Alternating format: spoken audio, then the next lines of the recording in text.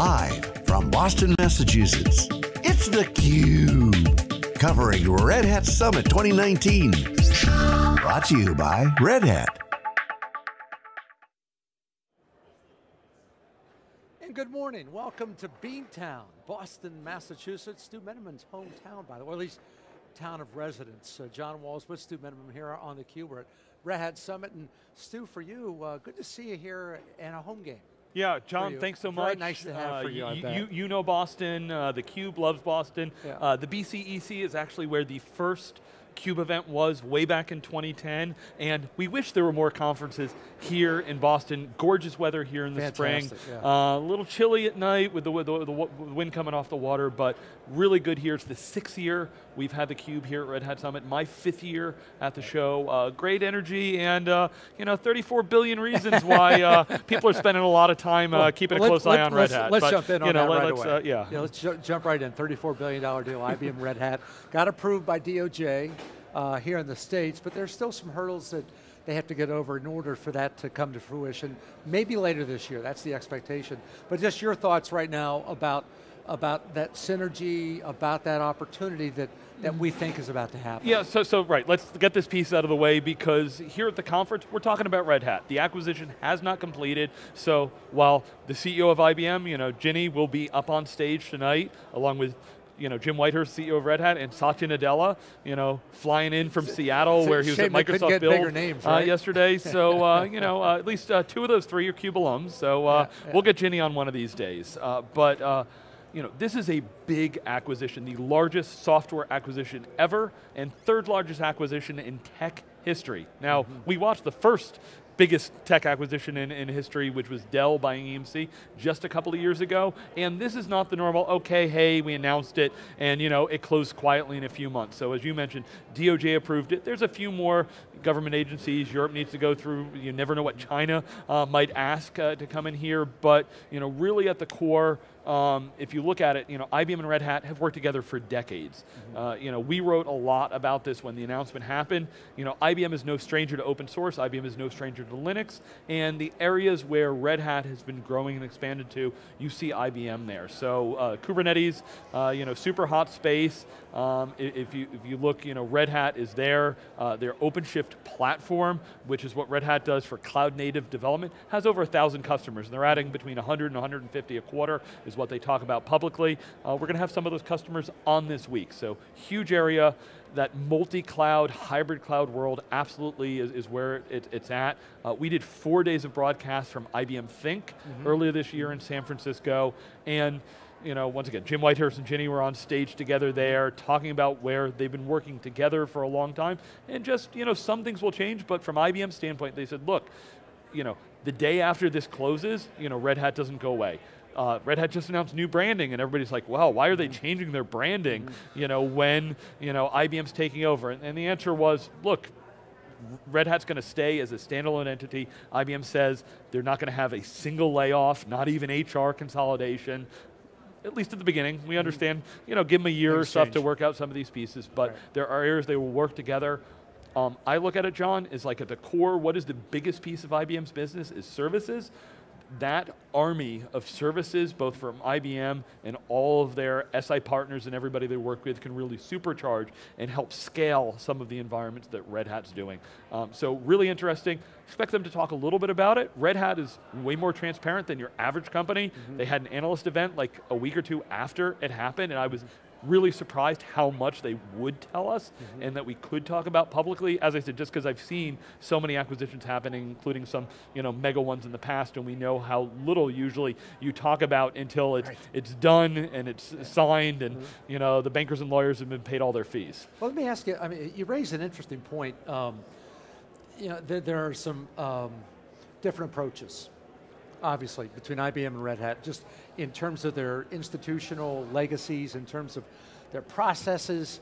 Red Hat, you mentioned, very transparent organization, open source, right? It's what we're all about. They rebrand, they come out, they drop Shadow Man, they get the hat.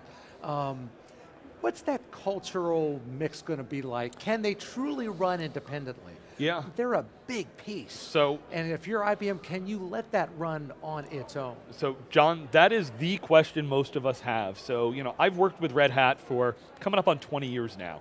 Remember when Linux was just this mess of kernel.org and so much changes, and Red Hat came and gave adult supervision to help move that forward. The thing I wrote about is what Red Hat is really, really good at, if you look at the core they do, is managing that chaos and change out in the industry. If you look how many changes happen to Linux, every day, week, month, and they package all that together and they test all that. Same thing in Kubernetes, same thing in so many different spaces where that open source world is just frenetic and changing. So they're really geared for today's IT industry. You talk, what's the only constant in our industry, John, is it is change. Right. IBM, on the other hand, is like, over 100 years old and the tried and true, big blue. IBM is this, the big tanker, and it's not like they turn on a dime and, rapid pace of change. You think of IBM, you think of innovation, you think of, trust, you think of all the innovations that have come out over the century plus do there, and absolutely there is a little bit of an impedance mismatch there, and we'll see. So if IBM can truly let them do their own thing and not kind of merge certain groups and take over where the inertia of a larger group can slow things down, I hope it will be successful. But there definitely are concerns, and time will tell. We will see, but on the Linux front, they just announced this morning RHEL 8, Red Hat Enterprise Linux 8, just got announced, and definitely something we'll be spending a lot of time talking about this week. Let's just jump into RHEL 8 a little bit, and again, we're going to hear a little bit later on. We have several folks coming on board to talk about the availability now. What do you see from the outside looking at that? What is it going to allow you or us to do that 7 didn't? Where did they improve? Is it on the automation side? Is it being maybe more attentive to a hybrid environment, or just what is it about RHEL 8 that makes it that special? Yeah, so first of all, these things take a while, and the nice thing about being open source is we've had transparency. If you wanted to know what was going to be in RHEL 8, you just look in the kernel, and it's all out there. They've been working on this since 2013. RHEL 7 came out back in June of 2014, so this has been a number of years in the mix. Security, the new crypto policy is a big piece that's in there.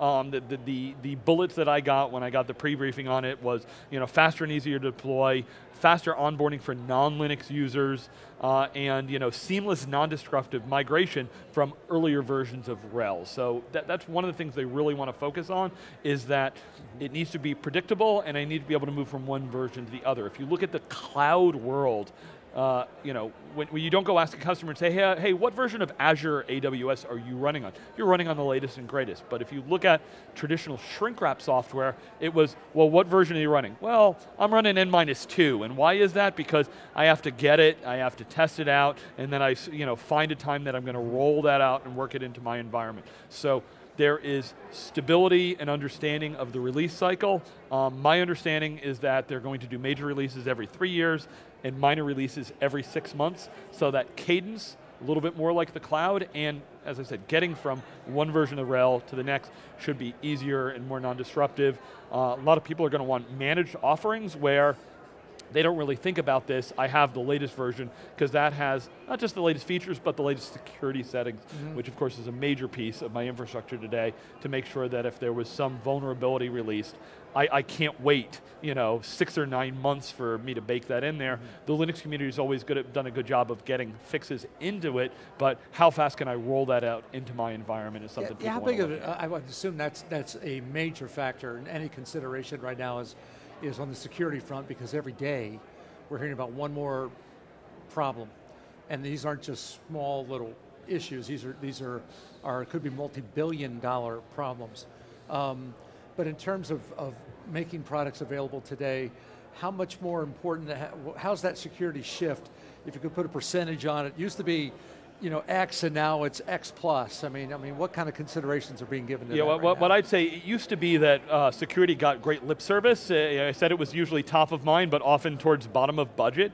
When you talk to administrators and you say, oh, hey, where's your last security initiative? And they're like, I've had that thing sitting on my desk for the last 6 months and I haven't had a chance to roll that out. I'll get to it. I will get to it, but once again, if I go to that cloud operating model, if you talk about the DevOps movement, is I need to bake security into the process. If I'm doing CI/CD, it's not I do something and then think about security afterwards. Security needs to be built in from the ground level. I've heard people in the industry, security is everyone's responsibility, and security must be baked in everywhere. So from the application all the way down to the chipset, we need to be thinking about security all along the line. It is a board level discussion. Any user you talk to, you don't say, hey, where's the security sit in your priorities? It's up there towards the top, if not the top, because that's the thing that can put us out of business, or definitely ruin careers if it doesn't go right. So there are probably a couple of platforms, if you will, or pillars, I think you like to call them, that you're looking forward to learning more about this week, I think, in terms of Red Hat's work. One of those being hybrid cloud infrastructure. And we'll get to the other two in a little bit.